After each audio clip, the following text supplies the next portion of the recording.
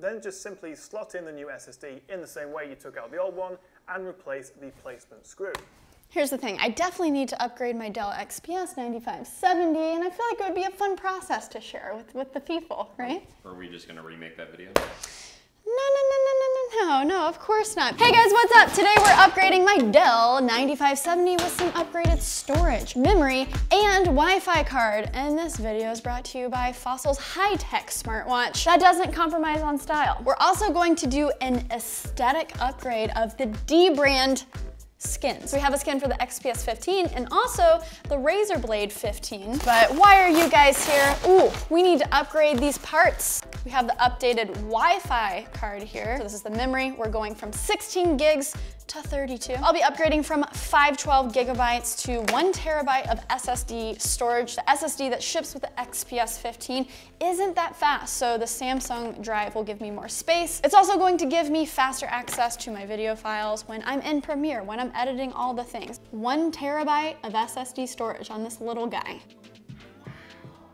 XPS 15, it's time to upgrade you. I am so scared of this process. It'll be so entertaining to see, is Sarah gonna screw it up? Speaking of screws, you don't wanna screw this up because these two screws in the center of the computer are very sensitive, they're very squishy. But let's start with the torque screw. Torque screw, learning so much. Wow.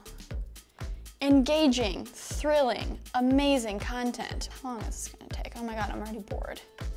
This is bringing me back to my, I worked at an electronics shop outside of my college when I was an electrical engineering major. I'm just gonna keep bringing that up so you think I'm smart, but I dropped out. That is where I discovered it's very good to get personal experience in these fields that you're going to college for, because very quickly you will discover, oh, I don't wanna do this. I just wanna play with technology. I wanna make stuff. Okay, so we got that down. Now, intense music needs to start. These are the two screws that could screw up everything. Oh, I'm getting it. Oh, Sarah, careful. Careful, Sarah. Hallelujah, hallelujah. See, this is my quality screwdriver from my electrical engineering lab days. I've been a MacBook girl for so long that I'm not used to having a machine that you can upgrade the parts to. How exciting to have control over your technology, but I can't figure out how does one, okay, here we go. Here we go. Everyone calm down. Everyone calm down. I am being calm. Honestly, how do people make laptops? This is insane. You probably would have figured that out if you hadn't dropped that. Oh, burn. Wow, technology is so cool. It's so cool, technology, ASMR. Okay, everyone in the comments of these videos say, disconnect the battery. What are you doing? You're gonna kill yourself. So, I mean, should I disconnect the battery? I can't wait to boot up my XPS and it just is completely bricked. It's good to know that the battery is so easy to replace though, because I feel like that's the first thing that goes with laptops. Oh, that was easy. Battery is disconnected, so yay, safety first. This is so fun to look at. I'm stalling because I'm nervous.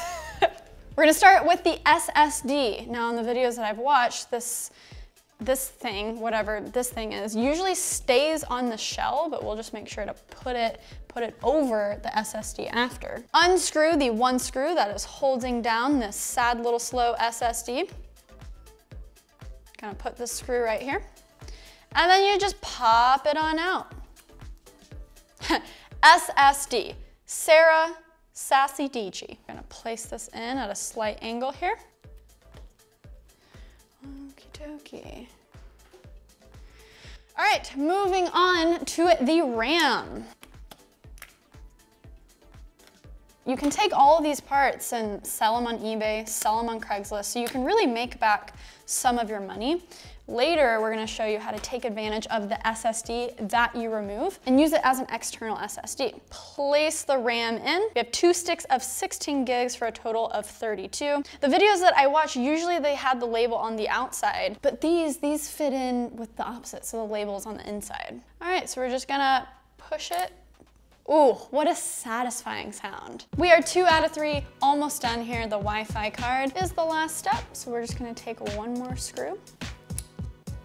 Okay, have with that. White cable on the left, black on the right, so it's kind of just like an up motion. This is so nerve-wracking. Wow, okay. Insert this in, okay. Must be nice for normal people who can do this stuff without like worrying about being filmed. Oh, okay, well that was easy.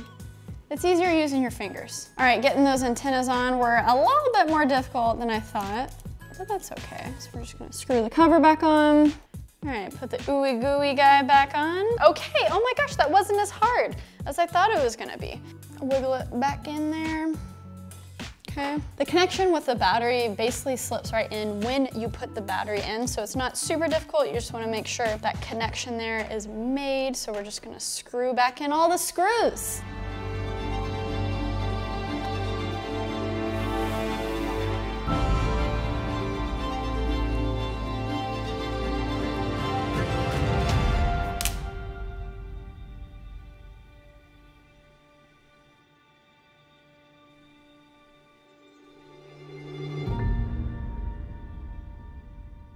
I feel so smart. Wow. That was actually incredibly easy. Like, a dog could do that. We did it! Okay, now it's time to boot it up. Before you do any of that, you want to download Windows onto a USB drive.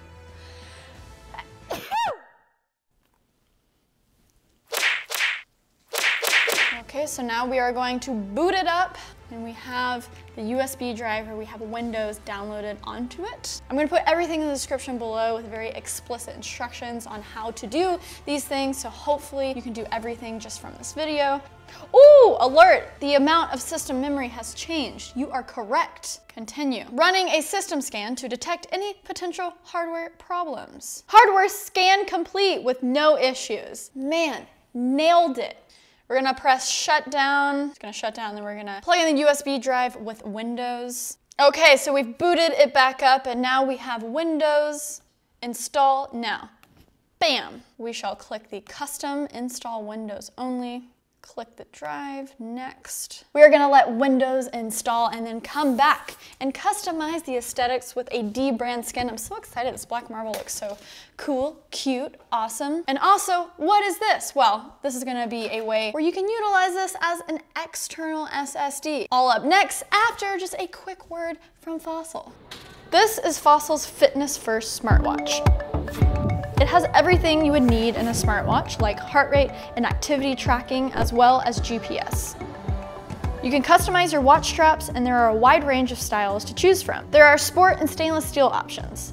I am constantly on the go in NYC, so it's fun to keep up with my steps. Make sure to check out the link in the description below for the latest and greatest smartwatches from Fossil. Okay, New York City, you walk a lot, right? I go through tinnies like crazy. I'm gonna take this opportunity to get a new pair of shoes.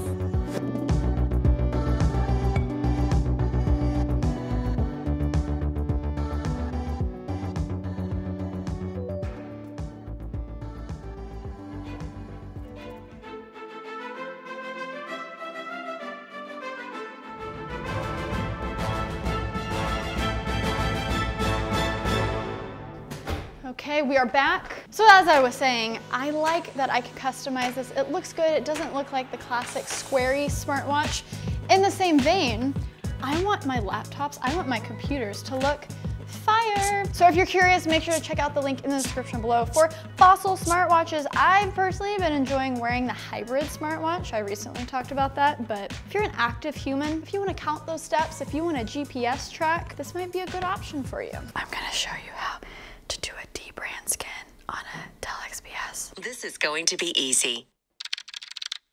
Applying the piece without a Dell logo is simple. Just use a Tommy gun.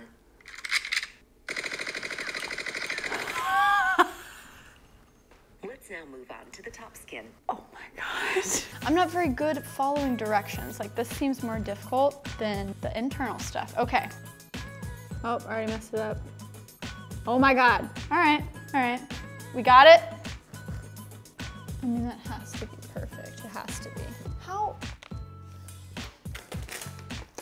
What am I doing with my life? This is one of the most frustrating process as ever.